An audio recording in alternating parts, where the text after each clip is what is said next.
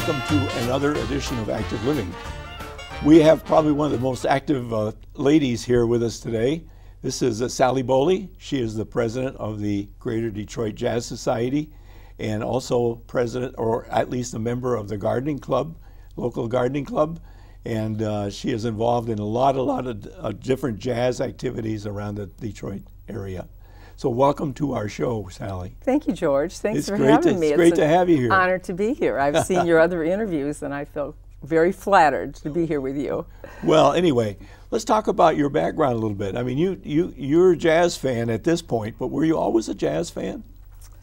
Well, when I was a very young child, my mother, everybody laughs, but my mother was a strolling accordionist. Really? In the 40s, and she worked at General Motors too, but she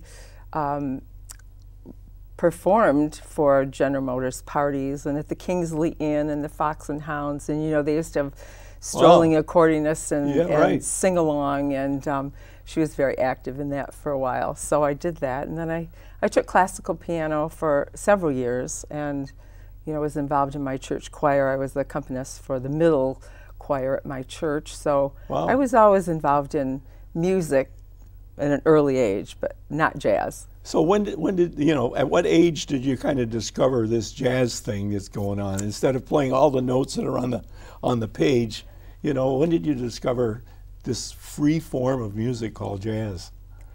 My mother and I used to travel all over to see live music, all kinds of music. And we used to go to the Fisher Theater for all the plays, and we both loved music. And we found a place in Union Lake called the Peanut Cellar.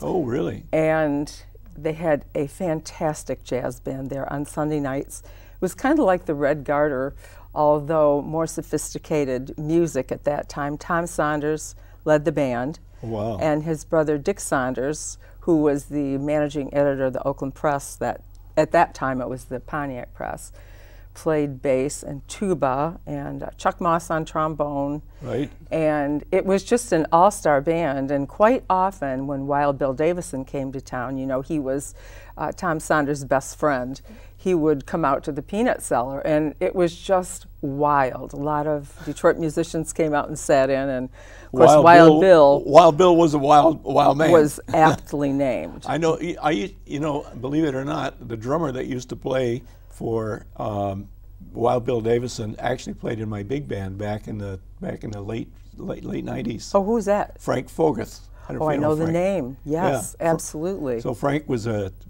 great drummer, and you know, I can see the fun that they probably had at that club. It was absolutely wild. They played for 3 hours on Sunday nights, and it was just so much fun. Peanuts all over the floor, but the music was amazing. It's great. So I met Tom there, and he and I were friends, very good friends, until he passed away. And then I followed his band for many years, the Surfside Six, around Detroit, and they played at the Presidential Inn, and you know, a lot of different places around town. And through him, I met a lot of musicians, actually, but Bob Snyder. Bob Snyder is a terrific clarinet you know, player. At that time, he was kind of the Dave Bennett. The Dave Bennett of clarinet, the 1940s saxophone, and 50s, right? And he had the house band on WJR at that time, and he off and on had the house band at the Grand Hotel. So, you know, my mother and I went up there every year for the jazz. And I saw him playing on the back of a wagon at one of the parades up at Mackinac Island.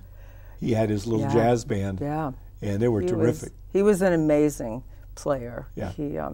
There is a story that I do know about. He was performing with Pops Temple, who was a very fine trumpet player in this area, and they played a gig in at a man's house in Ohio somewhere who had a firehouse, and he had 3 different bands playing that night, and one of the bands was Lionel Hampton. Wow. And of course, Bob Snyder wanted to sit in with Lionel Hampton in the worst way. Of course. And the guys in our band made arrangements for him to sit in with Lionel Hampton. Wow. So when that solo came about, you know, Bob Snyder had the biggest ego in the world, and he walked in and he was going to sit in, and Lionel Hampton said, well, what would you like to play? And he said, do you know Flying Home?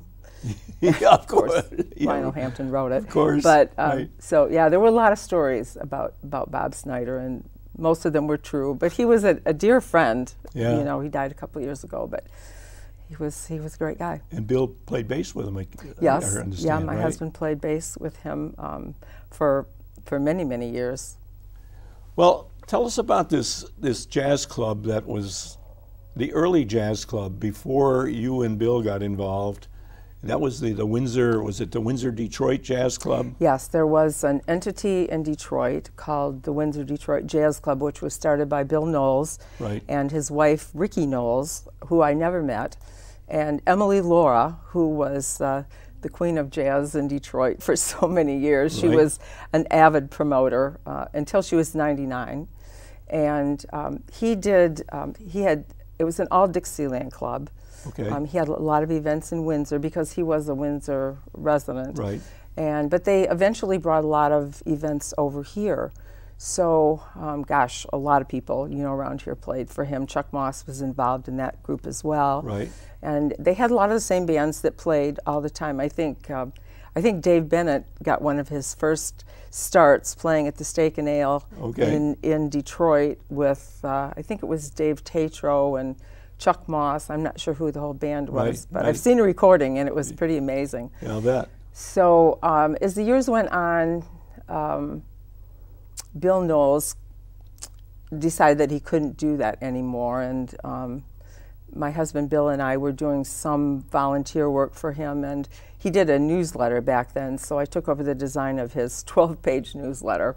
I was working full-time, but we did that, and we got to be friends, but eventually he couldn't do that anymore. Right. So he asked us if we would take over the club, and we got together a group of a lot of Detroit musicians. Bill Meyer, Tom Saunders, Dave and Kathy Tatro. We had a meeting at our house, probably 30 people, to decide which direction we were going to go and were we going to be a 501c3 and blah, blah, blah. But it ended up that we decided we were going to expand the type of music that we offered to include swing and big band, but we were not going to lose our traditional roots. So we would always have traditional jazz, Dixieland concerts, and I think we've done a very good job of expanding our horizons without losing the traditional, you know, our mission. Not only that, but you've expanded your audience dramatically. I don't know how many members you have in the club now, but we were up to 900 members at one time. But we continue to, you know, Bill died a year and a half ago, so it's pretty much been up to me, and I am not ever hesitant to ask advice of my friends, the other musicians, who they think I should hire. This year I had 94 requests for 39 openings. Wow. So you had your job picked, just picking the bands that are going to play. It's really a challenge, and it's kind of heart-wrenching for me. I'm not very, what's the right word? I want to hire them all. Sure. But if it weren't for the volunteers we have, you know, working at Shields, we're at Shields actually several Saturday afternoons a month now, 1 to 3:30. But people know they have to come by noon to get a seat. Right. And I have Carmen Myers, our volunteer at the door, who's just fabulous. I couldn't do anything without Carmen. And we just have a host of volunteers that help seat, and they help with everything, sound equipment. And so, yeah, we're trying to become more diverse, hire some younger musicians, and yet keep them, you know, keep the audience's favorites. So it's kind of a juggling act. It's difficult at times. It's got to be hard because, like you say, you've got so many groups and you only have so many slots to fit those groups into. Yeah. And somebody's got to be the bad guy. Yeah, it's usually me. Of course, it's always me. But you know, I rely on the judgment of, you know, often I'll ask Craig Strain or Jerry McKenzie or just my audience. You know, I get wonderful feedback. We have the most fabulous patrons that belong to the Greater Detroit Jazz Society. I mean, I personally don't know that I would go anywhere every Saturday and sit and listen to jazz for 3 hours if it wasn't my entity. But they are there. They are loyal. They just love the music. They don't all love every concert, but they pretty much, the ones that like a particular genre are there. They're there, you right? know. Now you're doing these concerts on Saturdays. How often do you do these concerts? Well, it used to be on the first and third Saturday of every month, right. but now I'm doing more like 3 a month to just try to get more of the bands in. Some months we've done 4, but it's really too much for me. But so you have this venue, Shields. Yes, at Shields at 10 and Telegraph. And they let you in every Saturday. You've got the whole room for the jazz club, and you've got a tremendous number of people that come in. You fill it up almost every time you have a concert. We have the dining room, which will seat 128 people. It's pretty crowded, but often we have that many people, you know, and seating is always an issue, as you know, George. I do. You know, we have, I always say I don't take reservations, but I have patrons that are there every time. Right. And they donate money, you know, sure, to have some privileged seating, and they deserve it. So the rest of the people, you know, it's like a jigsaw puzzle, trying to figure out where we're going to put them all. But they're all wonderful, and they're absolutely just amazing fans. But you've had some terrific groups in there, which is the other side of the picture. I mean, you have great fans. There's a reason you have great fans is you have great music. You know, I've been there for several of the concerts, and I prefer the Detroit musicians to a lot of the pros that come into town. Sure. You know, and that's why the Michigan Jazz Festival I love so much. Yes. You know. Yes. But anyway, we have jazz every other week, almost, or more than every other week. I have a great website that Janelle Reichman, the great clarinetist, designed for us, and so all of our concerts are up there. It's hard to say it's a certain Saturday, but if you check out our website, it's GreaterDetroitJazzSociety.com. Tells you when those concerts are, and then I design flyers and hand them out at every concert, so everyone knows who's coming. And twice a year we have at the Terrace Inn in Bayview, we have jazz weekends. As you know, you're always there. Right. In the spring, we usually have 1 band in the spring and then 2 bands in the fall, and it's always sold out. It's just, that's a great event. You come in on a Friday night. You have a dinner. I would say a snack type dinner. Yep.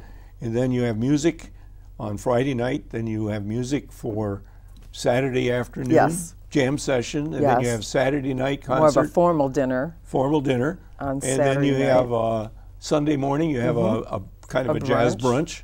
And the Terrace Inn is just a beautiful venue, you know, and they've improved the food over the years, and the rooms are immaculate, and the ladies shop in Harbor Springs on Saturday afternoon, the guys watch football, but it's pretty much music all weekend long, like you say. Yeah, it's great. And a lot of our members come up, but we have new people all the time that go. They had no idea we had a whole weekend of jazz away. It's very fun. That's been going on for years, and I've heard about it years and years ago, and I said, you know, I got to figure out how to get there and when it is, and then I finally ran into you guys at the Jazz Society and said, whoa, I'm going to do this. Yeah, and you've been there ever since. Yeah, absolutely. It's great. COVID didn't even stop us up there. So.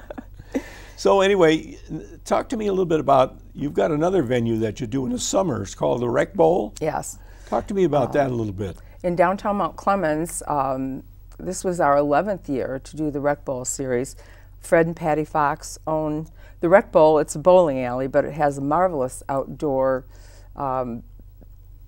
seating area and a dance floor that seats about 250 people. Right. So, you know, Fred Fox picks the band for that event. He picks the band that he likes the best, and they're the same 4 bands every year, usually, but they're dance bands. So it's a dance venue, and he does barbecue, and, you know, it's very, very popular, and it's a lot of fun. I've been out there a couple times, and I I'd like to go more, but it didn't work out for some reason. I don't know. What night is that? It's a ways away. Yeah. It's every Wednesday in the summer, night. and we start in May, and we went through October this year. Right. They've added sides that close down if it gets cold or windy or rainy, and heaters and but it's a marvelous venue. It's just a lot of fun. And there's some great bands, like you say, that play a lot for dancing, but a lot of jazz as well. Yeah, it's usually, well, it was Johnny Trudell's big band. It's now Jeff Trudell's big band, and Dave Bennett and Planet Dino Net. Yep, and TNT. Is one of them, and TNT, big band, performs there. Yeah. And it's who am I missing? I'm missing one. Oh, the boy. Bands. I don't know. But anyway, they're all good bands. Yeah, they're all good bands. They're all dance bands. So. Well, tell me about, also, there's another event that's coming up, which is New Year's. You guys always have, for the last, 4 or 5 years? Yeah, I think this is our 8th year. 8th year?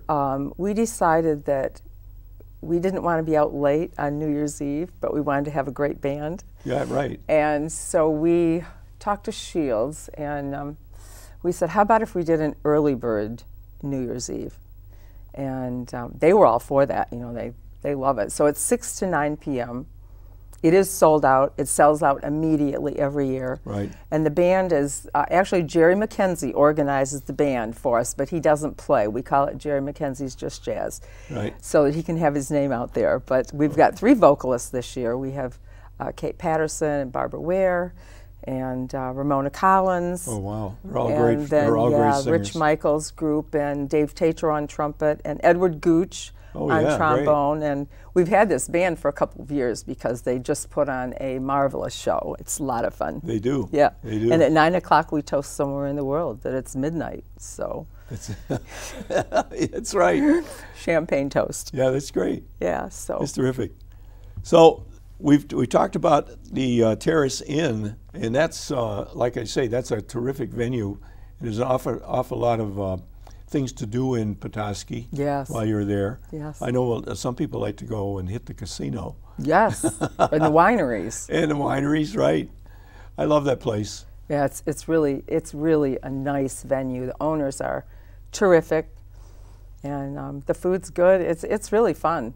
It's a place you can really relax when you go away. Let's talk about a little bit about some of the groups that are playing at Shields that do these Saturday concerts. You've got big bands like the Craig Strain Orchestra. Craig Strain Orchestra will be there on December 10 with, he's actually bringing 3 vocalists this time. He's got the wonderful Emma Abakazem, of course. Oh, yeah. Is always with him. And Marvin Jones is going to be a guest that day, do a couple of tunes, and Kate Patterson. Fantastic. So that's the 10th, and then on the 17th we do a holiday party with Dave Tatro, and I think Barbara Ware will be singing. I think Marvin Jones is singing then as well.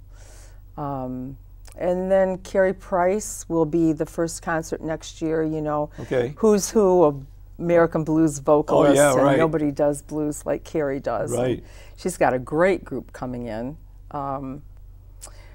Let's see, I should have brought my list with me, but we recently had a group called Third Coast Swing, which does gypsy jazz.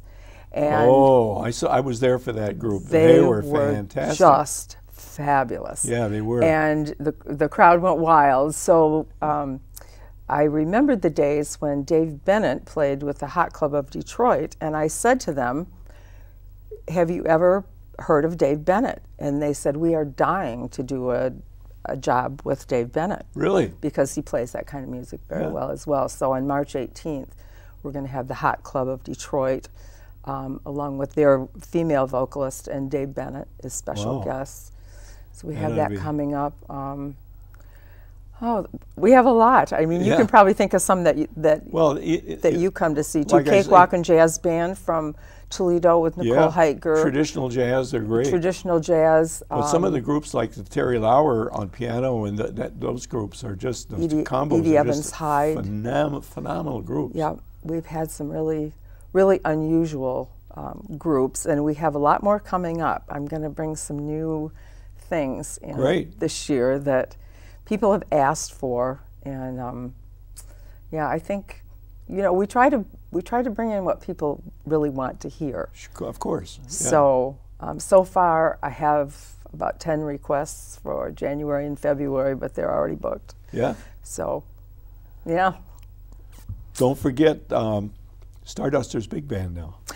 I haven't forgotten. We're coming to see your band next week. Oh, are you? Great. Friday, a week from Friday. Fantastic. We'll be there. It'll be good. Haven't forgotten. Now, tell me about this garden club that you belong to.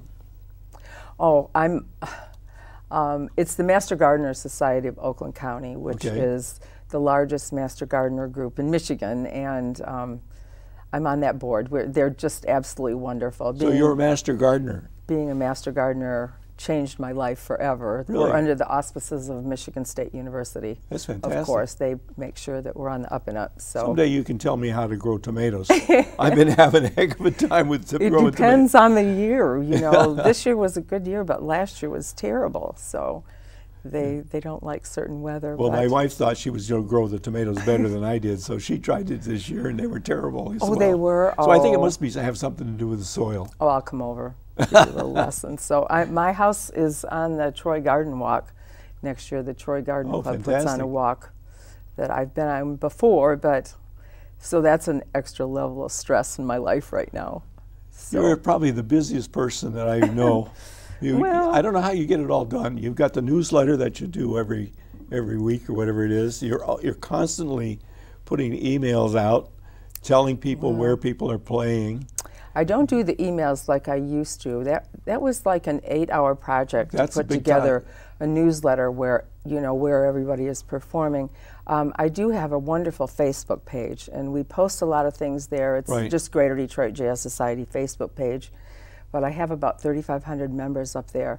And my goal was to get all the bands to post their events up there, so that it would be a good place for people to find out what's going on. And it's working very well. A lot of local bands that are wonderful that you wouldn't know about. So Facebook is a great resource to find out where the jazz is every week. I'm out there every day or two and check out everything that's going on. It really is. And I post a few things out there as well. Sure. I repost. I try to repost all the bands that I know that are good to that page, so that helps too.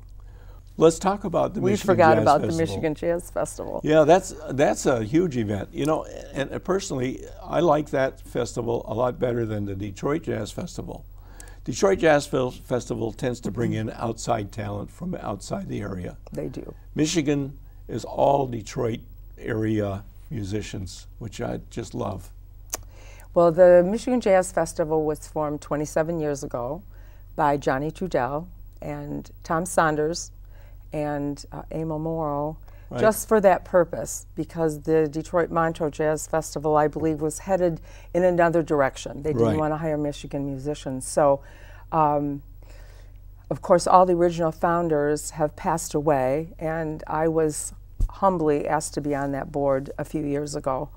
And we've become extremely diverse. Yeah. We now have Scott Gwinnell and Dennis Teeney and Vincent Chandler are putting together excellent educational things that are on Zoom. You can go to MichiganJazzFestival.org. I've taken part in a couple of those educational series, and they're absolutely great. Yes. You know, you do a Saturday I think it's Saturday morning. Well, now they've moved to Sunday evening. There's one for people in the music business that's happening a week from Sunday that will be excellent. Yeah, I saw that posted as well. But the festival itself is the third Sunday in July every year. We were back with a vengeance this year. We had 7 stages, 42 bands, a lot of new young musicians, and it's just fabulous. Our board is younger and more diverse, and we've really done, you know, I'm kind of in the fundraising end of it. I think we came up with an idea a few years ago for volunteers of the Greater Detroit Jazz Society to sit at the front table where people come in and give $5 to keep it alive. Well, at first they didn't know what we were doing, but this year they came in with their money ready. They knew we were there, And I think we were the lead. And they weren't $5 bills either, I'll bet. No, we had some hundreds, and they were happy to see us and get their program, and that's great. And it was a wonderful event. But I love that that venue because, like you say, there's 7 stages, and you have very diverse groups. Everything from just a simple piano bar, yes, to yes, big bands, yeah, and everything in between.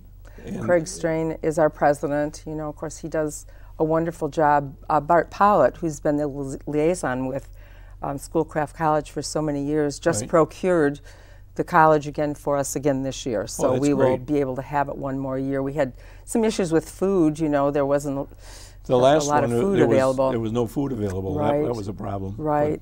But Joni Schott came up with the idea to have these fabulous jazz pins. Yeah. We sell them everywhere. We've saturated all the women. Now we sell them to the guys. They're $20 and they're real diamonds, and they raise a lot of money. I got to tell you, real diamonds, huh?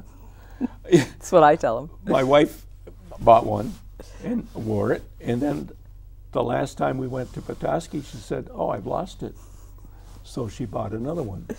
So now we have, and then guess what? She finds the old one. Of course. So now we have 2. Of course. So one for you to wear. Yeah, right. We want to see them on all the guys now. Well, that's great. Yeah. Anyway, Sally, it's been fantastic having you George, on our program. thanks so much for inviting me. You've been a terrific I'm really guest. I was so humbled when you asked me to be interviewed. I said, nah, I don't think so. But anyway, it's been great fun. It's been a great conversation. Great fun. Thank you. Thank you so much for coming. Yeah, thanks for all you do. Well, thank you. Thank you. Thank you so much for joining us today, ladies and gentlemen. It's been certainly a pleasure today having Sally with us, and we hope to see you next time.